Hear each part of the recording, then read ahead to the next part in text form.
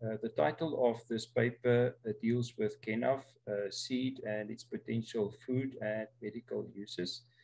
Due to circumstances, I will be presenting this paper on behalf of Dr. van der Westhuizen.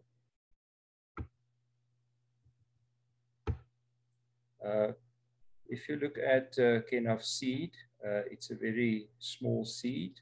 The plants reach maturity after flowering, and seed can be extracted from the capsules, and it's usually done towards the colder months.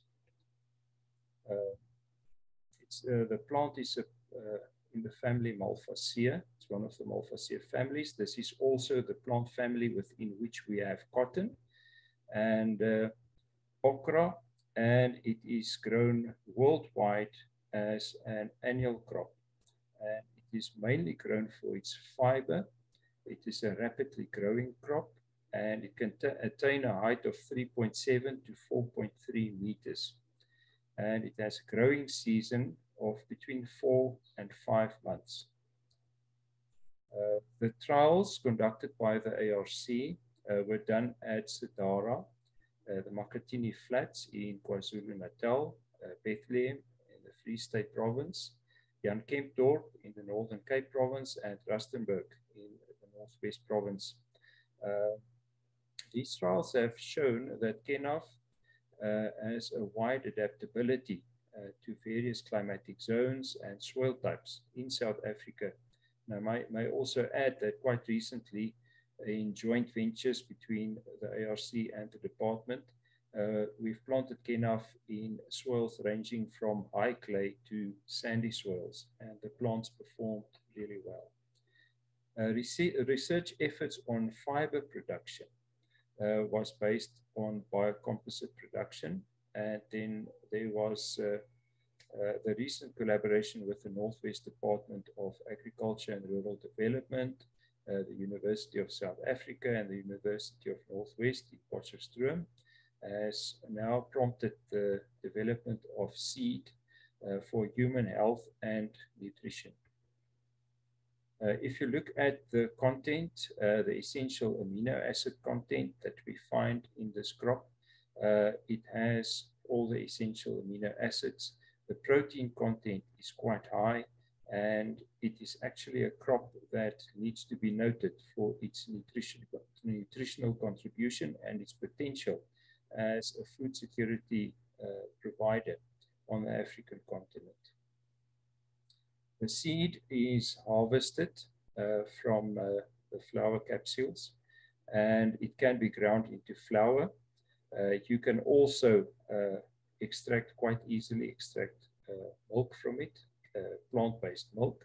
Then also the defatting process is where the oil is removed. Seeds contain 20% oil, and the oil is edible and is also highly nutritious. If you look at the seed milk extraction, basically the process that you follow is soaking, then you grind the seed. You have discard your solids, obviously, addition of emulsifier and sugars, and then bottling and pasteurization. And the milk compares favorably with almond milk in terms of its protein. It's got a nutty taste, and it has great potential.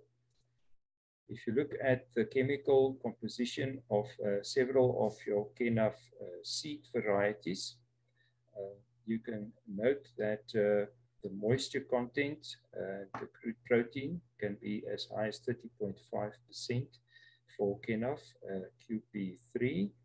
And then you also, we need to also look at the cultivars that are mentioned here, the varieties. QP3, V36, Kenaf KB6, and Kenaf C14 are cultivars that come from, that originate from Italy.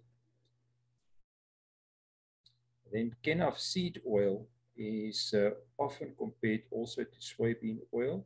I've just mentioned that it has similar protein to almond oil, and the seed has 20% oil. The oil has a lower linoleic acid and linoleic acid content. The higher oleic acid, and it has a higher oleic acid content than soy oil. Oleic acid might improve heart conditions by lowering cholesterol and reducing inflammation. Kenaf oil possesses cytotoxic activity with cell death against ovarian cancer cells and also colon cancer cell line HT23.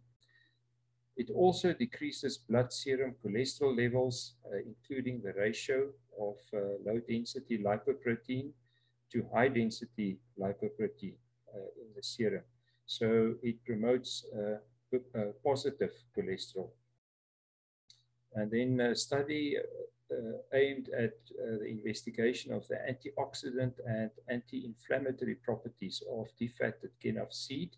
This is now after the oil had been removed, the seed meal, and its phenolic saponin-rich extract, PSRE, in hypercholesterolemic rats.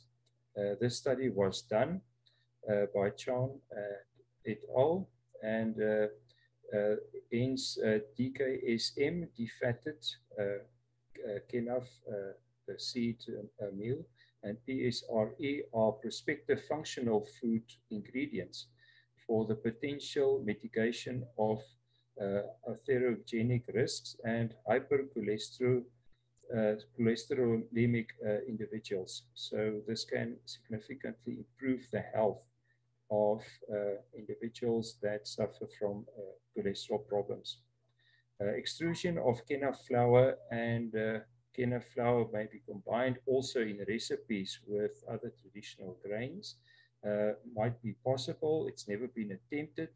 It might be added here also that Kenaf flour does not contain any gluten, which makes it easier to mix with traditional flours. And also the gluten-free markets in the world are expanding rapidly. If one looks at the global use of Kenaf seed and seed flour as a gluten-free food source, it's very high in antioxidants. And in the picture, you can see the calibration of a twin screw extruder, which is done in Potchefstroom. And this is one of the processes that we still need to look at to see what food products can be developed for value chain development of this crop. In my conclusions, I would just like to say that consumers are becoming more interested in naturally healthy foods. The health industry in the world is currently exploding. It's one of the rapidly developing markets. And this creates an opportunity for crops with properties such as Kenaf. The potential for Kenaf seed as a source of food-based products has not been exploited in South Africa at all. Yet the potential exists for this crop and for seed products to be included in numerous food products and also a wide range of food products. I would like to leave you with these thoughts. Thank you.